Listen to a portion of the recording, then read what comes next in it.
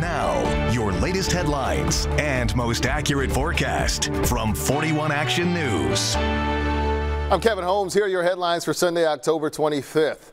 Investigators say Donald Ray Jackson Jr. is suspected in the deaths of two sons in Leavenworth, Kansas. Jackson accused of abducting his two daughters during this getaway.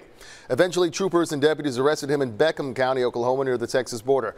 The sheriff's department in a Facebook post said two tips, one from a vigilant truck driver, led to the arrest. Currently, Jackson being held in Oklahoma on a complaint of child abduction.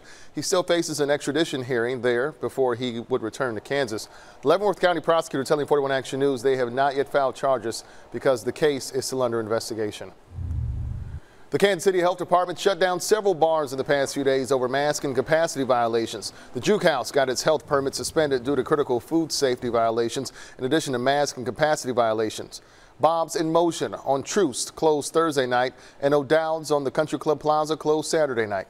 To reopen, each bar has to submit a compliance plan, which the health department has to approve. The Chiefs just dominated the Denver Broncos this afternoon in Denver, defeating them 43-16. Mahomes finished 15 of 23 for 200 yards. Running back Clyde Edwards-Helaire totaled 63 yards from scrimmage and a touchdown. And the new acquisition, Le'Veon Bell, he rang their bell for 39 yards on 6 carries in his debut. Gary Lezak with your forecast. Winter weather advisory. Snowfall amounts from a dusting to 3 inches. The heaviest might be just south of Kansas City. We'll just have to see, but a dusting to an inch is what I'm expecting here in the city.